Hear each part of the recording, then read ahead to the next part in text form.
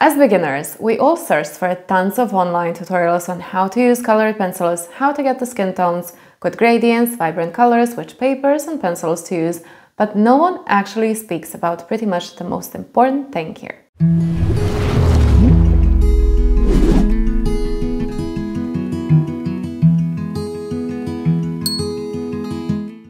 Hello guys, my name is Mima, and in today's video we are going to talk about the most important thing you should know and learn about working with colored pencils. Now, when I was getting familiar with colored pencils, I searched tons of tutorials, tried out many of them. I used the same colors as people from the tutorials, same brand, same paper, but somehow their drawings were turning out amazingly and mine were pretty much disastrous. Now, this is something I couldn't understand up until the point I realized what exactly was the issue here. While I was watching tutorials about colored pencils, I saw that many artists are speaking about layering, blending, burnishing, but the only thing none of us can actually explain through tutorials is the pressure of the pencil itself, and trust me guys, this is the most important thing to learn about colored pencils before anything else. Every medium has its own technique. When it comes to watercolor, there are wet on wet techniques, wet on dry or dry on wet.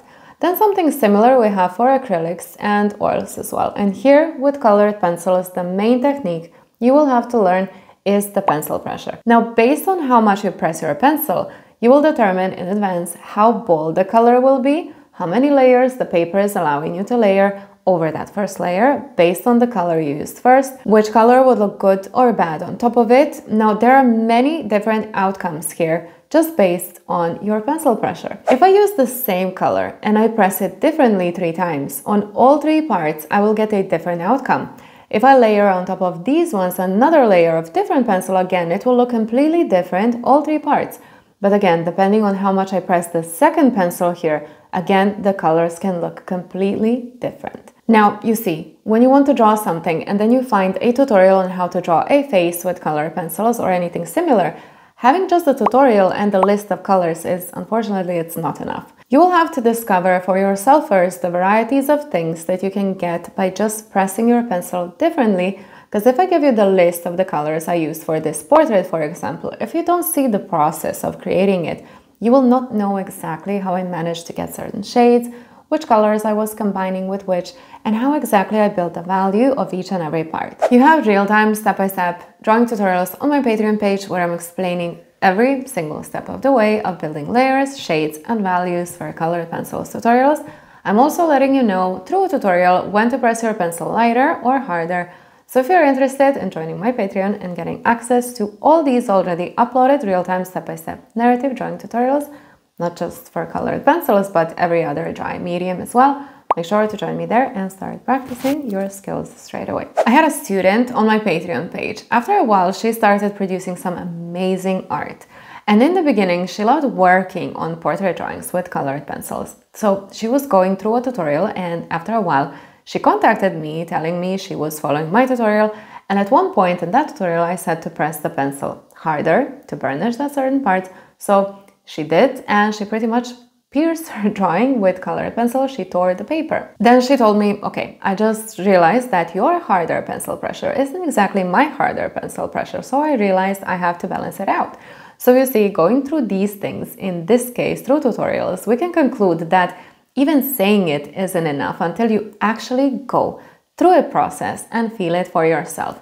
Only like that you will actually learn and build up your own sense when it comes to working with colored pencils. This is something you will definitely have to discover for yourself, whether going through a tutorial and then going through it step by step or just experimenting on your own, whatever is best for you. But there isn't a tutorial in the world that you can just watch and all of a sudden have a knowledge and skills with colored pencils. You have to go through it yourself, feel the difference, experiment, and have many failures and accomplishments in order to achieve the desired skills with colored pencils. Again, you can practice this through real-time step-by-step tutorials where you will be able to see how the shades are being built step by step And you will also see better and know when to press the pencil lighter or harder. I uploaded a video here on my YouTube channel where I was drawing an eye using just a usual set of 12 Prismacolor colored pencils, and in that tutorial on the top of the left corner you will see when I used which color and how hard I was pressing it as well. So make sure to check this video out. The link of this video will be in the description down below just to understand this topic even better. Now, don't look at this as something very difficult or frustrating.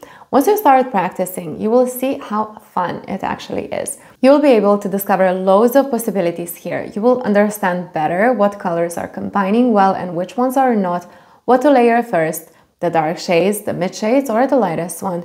You will get to know your colored pencils much better. You will understand the colors itself better, which one goes with which one better, and which ones are terrible for combining and layering together. And the whole process is about you, gaining your skills and gaining full control of your pencils. I found that period of time when I was learning about pencil pressure very exciting, as I was discovering tons of things and possibilities that colored pencils are having, which led me into falling in love, like completely falling in love with this medium. So see this as something beautiful, as having control of your pencil and generally having control under this exciting and very unique medium, and being able to produce some amazing drawings is the best feeling in the world. It makes you feel very powerful, to be honest, as any new skills that you gain through life will generally make you feel powerful. I personally find the skills that I gained with colored pencils the most challenging one, as this medium was one of the most challenging ones for me, but that feeling of accomplishment you have after you go through loads of practice and fully understand colored pencils' possibilities and gain your skills is just so amazing and satisfying. You can also start first with just using random colors and experimenting with them. You don't actually have to draw anything. I was practicing first by just layering color onto a color.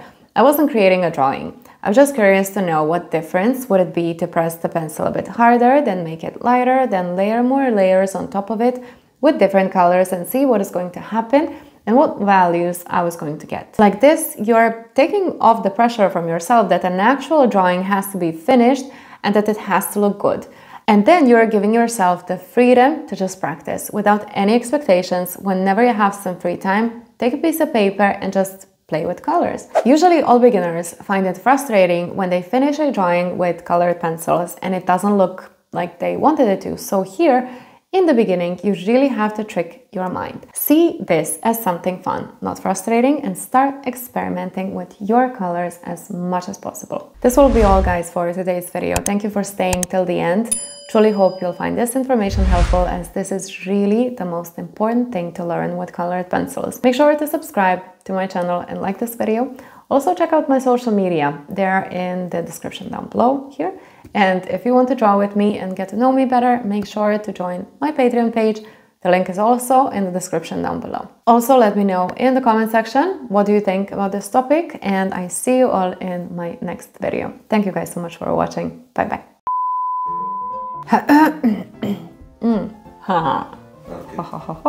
I forgot.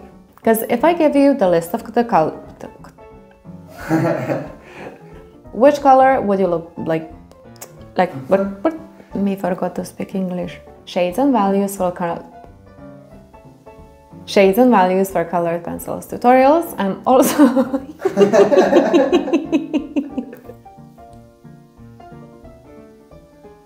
oh, I had it from the beginning. In the beginning.